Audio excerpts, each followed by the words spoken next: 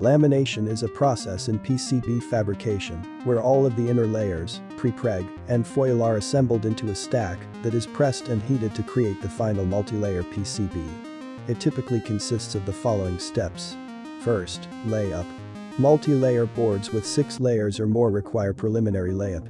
It is a process that stacks and fixes core boards with edged circuit patterns and prepreg together before the layup.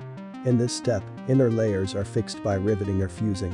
This is important because when the layers are not accurately aligned, there's a chance that a short circuit or open circuit occurred. Afterward, we stack copper foil, prepreg, and inner layers after preliminary layup in a specific order. The whole thing will then go through the vacuum heat press for lamination under high temperature and pressure. The PCB is allowed to cure at a high temperature, the pressure is slowly released, and then the material is slowly cooled. After lamination, the boards will be ready for subsequent production.